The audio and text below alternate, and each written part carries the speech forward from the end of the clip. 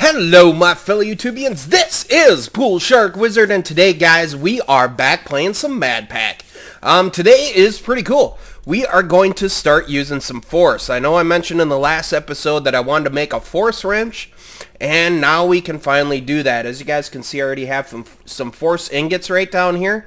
In order to get the force ingots, it's actually pretty easy. If you take these force gems right here, and then you just take iron ingots and put them on both sides like this, boom, that gives you force ingots. So that's pretty much how we make the force ingots, and it's definitely pretty cool.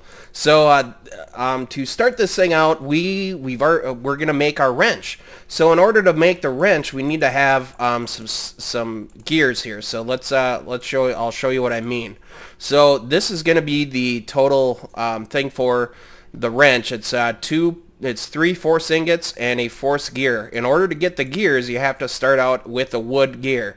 And to make the wood gear, it's pretty easy. You just start out with the sticks here, and we're gonna make a couple more sticks, like so. And you basically just start it out like this. So you throw sticks in a diamond shape right there. That gives you a wooden gear. Then to upgrade it to a cobblestone gear, you just do the same thing and you throw the cobblestone around the outside. Then to make it a force one, you basically just throw the force ingots around the outside of that. That'll give you a force gear. Now to actually make the wrench, you just throw the force gear in the center. You use three force ingots right there, and boom, we got a wrench. Now the wrench is best if it's filled up with some energy. So if we select the wrench here and then we push F, the F key, then you can just take your bucket of force right here and you can throw it in there. Otherwise, this thing I can't use the ingots, but I know it can actually use. And let's make sure we don't select it. It can use these force gems, and because we have so many of these force gems, it's definitely a huge plus. So let's go ahead and select the wrench again, and then just hit F, and then we can throw all these forged gems in there, and boom, right there we got it. So this is definitely pretty cool. Now the next thing that we're gonna make is called we're gonna make some little ingots here, some force nuggets, I should say. What we're going to do is we are going to make a rod. So you use one of these, you use one nugget, you use one iron ingot, just like this, and boom, this gives you a force rod. And the force rod's actually pretty cool. I'm going to run up to my tree farm and show you guys how that works. So hang tight guys, we'll be back in a moment. Hey guys, we are back, and I just slept through the night, so it would be daytime when we got outside. And I'm going to show you guys how this works. It's actually pretty awesome. So we made a tree farm up here. This used to be the boathouse, and yeah, I kind of switched it up, as you guys can tell a little bit there. So we're going to chop down some trees. If you hold down shift and you're cutting down the trunk, boom, it brings out everything. Hold down shift again and hit the leaves, and it will do the exact same thing, just like that. So it's definitely pretty cool. It uses up the axe quite a bit, so we'll just use our hand this time. If we can, we should be able to. Come on, are you tweaking on me? Okay, yeah, it must have been just tweaking on me a little bit. Well, do I have to? No, that should work. Maybe I do need to have an axe of some sort to use that. Let's craft ourselves an axe real quick. Piece of cake to do. Just do make some more sticks. So we definitely have plenty of sticks. So let's go ahead and make ourselves just a couple of axes, and just like this, make an iron one, and one should be fine for now. Now let's try that again. Hold down shift with the axe. There we go. That takes care of everything.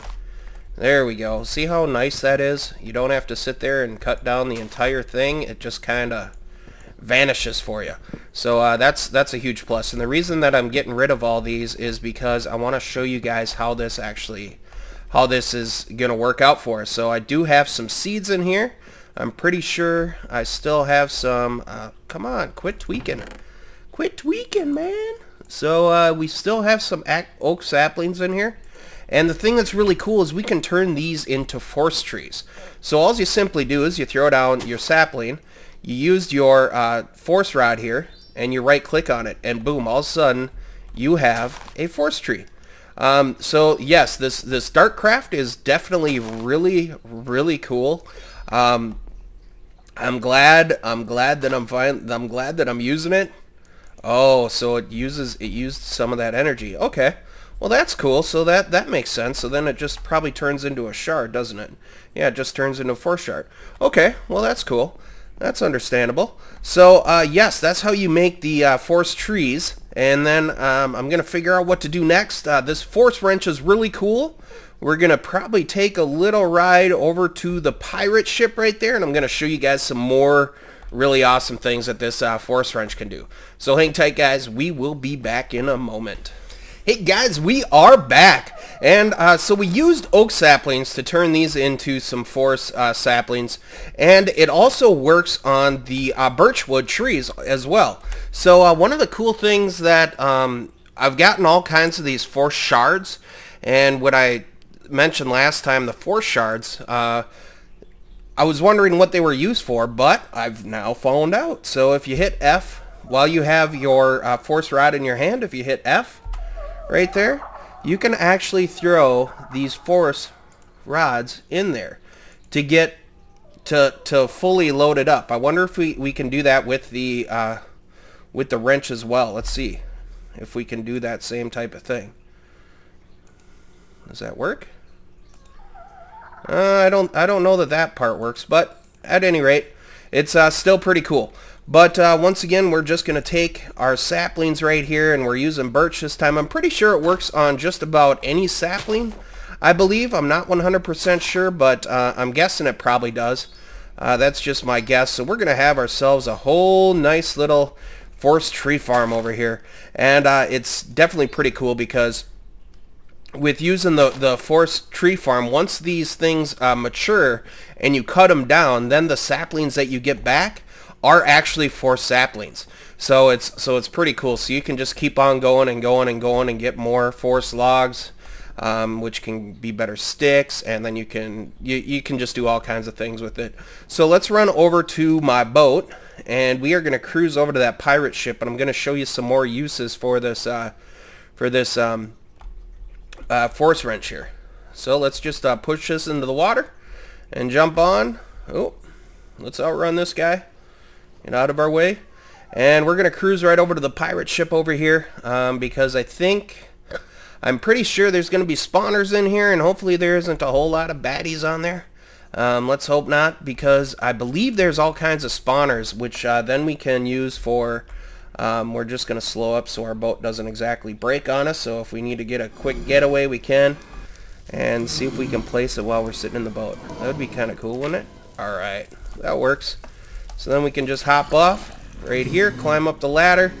And right down here is going to be all kinds of spawners. So looks like we have a cave spider spawner, a skeleton spawner, a blaze spawner, and another blaze spawner. And then there's another spawner back here and another one back there. So to start this off, what we're going to do is we are just going to simply, and I'm pretty sure there's going to be another spawner right below this as well. So as soon as we drop that water, what the water will do is it will dump all that water down there. So it will ooh, it looks like a creeper one.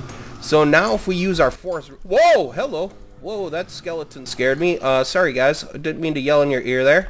That pretty well freaked me out. How in the world did you get up here? I'm sorry guys. Oh boy, I might have to turn down the clip at that point, because boy, that was probably a little loud for you guys. I'm sorry. We're gonna break out the glass, and then if you hold down shift while you're right clicking on the mob spawners, it actually picks them up. So I'm just essentially just going to remove all these guys right now, and I wonder if I have my magnet on. Turn magnet on. There we go. So it automatically sucked them up to us, so we don't even have to go down there. That's awesome.